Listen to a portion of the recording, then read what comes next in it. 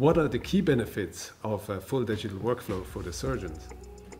So, digital workflow forces surgeons to a precise analysis of their cases, and this is for me the main benefit, much more than the printing itself.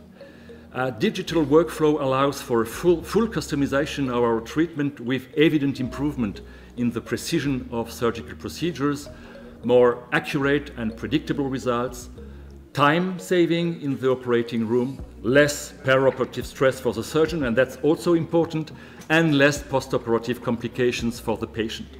What percentage of implants are 3D printed today? It depends on what kind of implants. Reconstruction implants, as for example cranioplasty modules, chin or zygomatic implants, orbital modules in case of post-traumatic sequela, are nowadays patient-specific in about all the cases. On the other hand, custom-made plates are only used in selected cases. But the fact that we nowadays have an easy access to these 3D technologies prompts us to use them more and more, even in simple cases. So what does this mean for the education of young doctors? Has this changed over the years? In-house 3D printing facilities allow for keeping the know-how inside the team, and this is absolutely mandatory in a university hospital department where future specialists are trained. 3D printing technologies have become everyday practice, and it is important that young doctors know about this technology.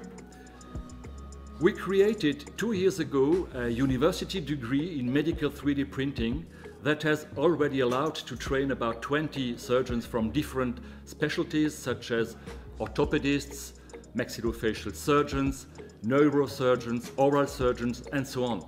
How do patients benefit, and what about cost? So advantages for the patients are improved precision, of course, more predictable results, shortening of the operating time, less complications or reoperations, no second surgical site in case of custom-made reparation module. Concerning treatment costs, in-house designing and printing allows for a clear lowering of the costs. Concerning complex and expensive printing technologies such as metal printing, for example, partnerships with manufacturers are possible in order to share the fabrication costs.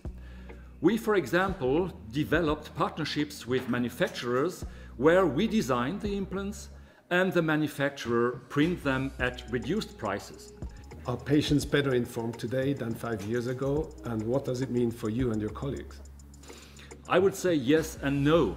Internet has dramatically facilitated the access to medical information, but there are also many false information in these sites.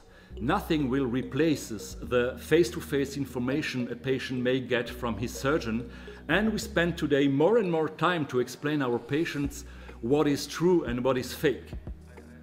The technical installations here in Besançon are highly impressive, and one can imagine that production of cutting guides and implants is highly time-consuming. Is this time compensated by somebody, or does the reimbursement system need to change? Thank you, Peter, for your question. Planification of procedures, including 3D printing, is for now very poorly taken in charge by the French National Health System.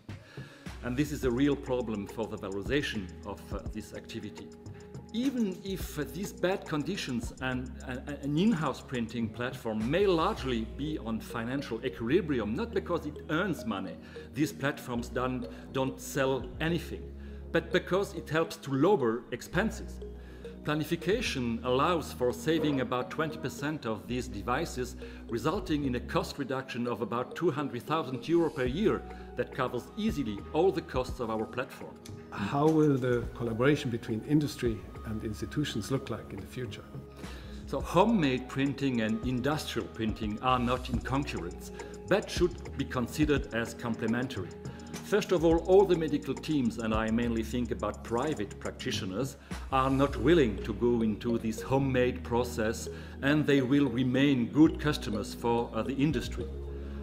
Secondly, mainly because of the very high costs of some printing technologies and because of the very demanding regulation, a large number of medical devices such as Class 2B and Class 3 devices will not be produced in-house, But for sure, relations between teams equipped with this in-house planning and printing facilities and medical device manufacturers are changing, moving from a classical customer to manufacturer relation to a real partnership. Professor Meyer, thank you so much for this very deep insight into a highly interesting topic that's not just interesting right now, but even more so in the future. Thank you very much.